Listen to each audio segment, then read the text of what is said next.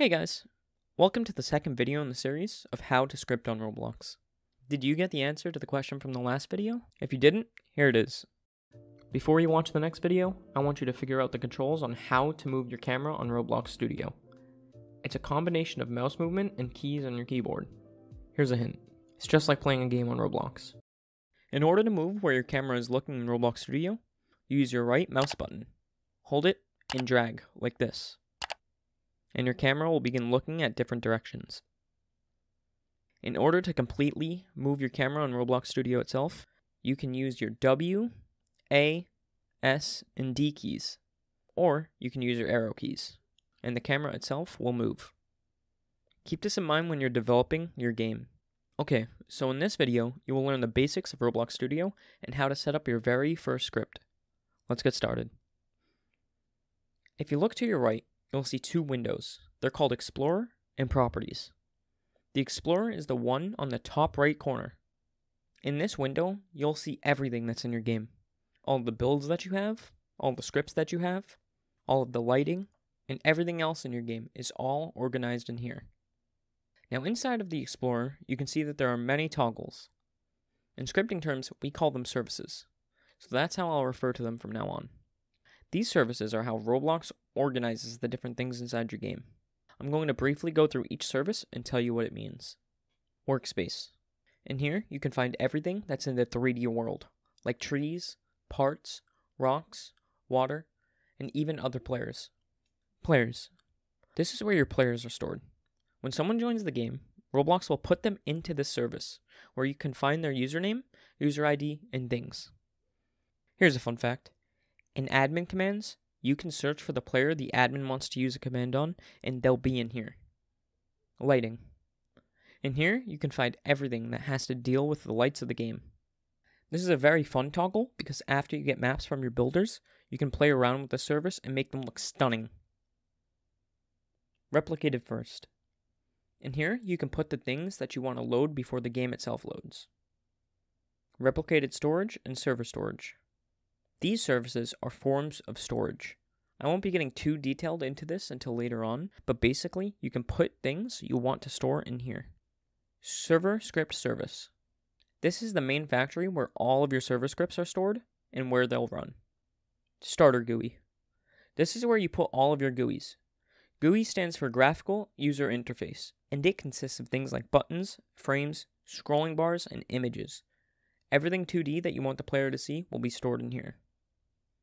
Starter pack. In here, you can put things that will go inside the player's backpack.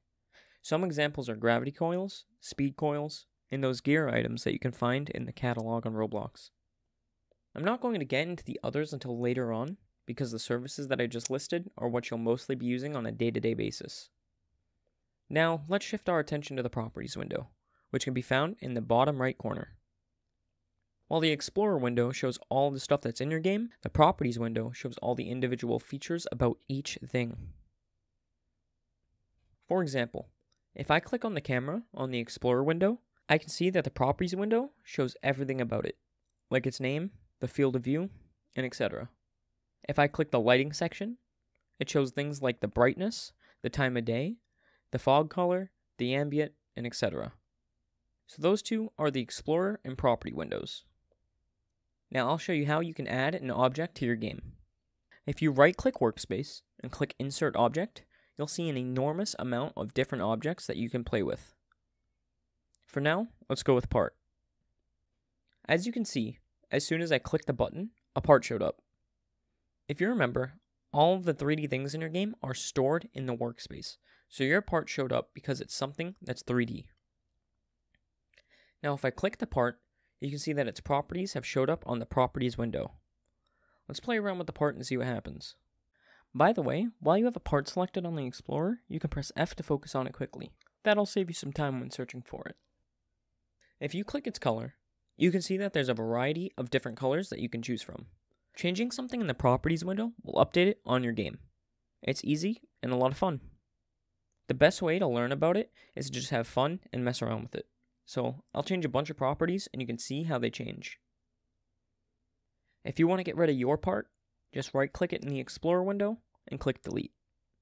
Alternatively, you can click the delete key on your keyboard. Note that this isn't the backspace one, but the one that says DEL. It should be next to your backspace key. There's one more window that I want to introduce in this video, and that is the output window. If it isn't showing up for you, click View and click Output. We can make things show up in the output window through our scripts. It's mainly used for debugging, which is something that you do when your scripts stop working and you don't know why. Okay, now, let's get into your first script. If you remember, I said earlier that your server scripts will go into the service known as Server Script Service. So right-click the Server Script Service and add a script. By default, you will see print hello world. Whenever you see the word print followed by these parentheses, it means that something is going to get put into the output window. Inside these parentheses, there's hello world. So that's what'll go into the output window. To test your game, you click the green play button and it'll put you on a server by yourself. To test quickly, you can press F5 on your keyboard. I'm going to click the play button, and in the output window, it should say Hello World. And there it is, Hello World. So inside of these parentheses, you can add anything you want. Watch, I'm going to add Hi YouTube and test it.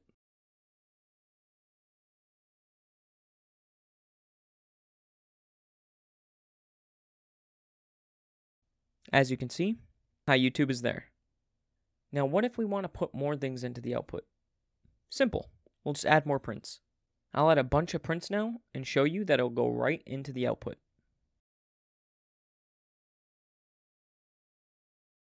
And there it is. Every time I told the script to print to the output, it did. Not only that, but Studio has been upgraded from past years and now it even shows the line number. See the script colon and number in gray? The number is the line number of the script that printed. Now in-game, when you print, there's obviously no output window. So then where does it go? Well, in games you've played, you might have seen developers ask you to check somewhere for the red text. First, however, we'll publish the game so that it's live and we can play on it as if we're playing the actual game. To publish a game, go to File and click Publish. Once it's done, you can go back to Create and click your game to take you to the place where you can play your game live. Also, since your game is private, you'll be the only one who can play.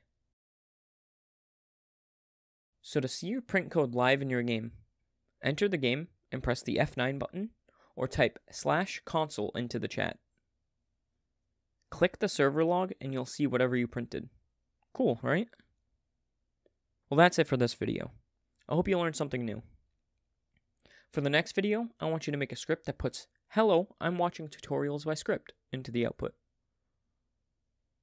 Comment below if you can figure out how to do it. The answer will be shown in the next video of the series. Thanks for watching.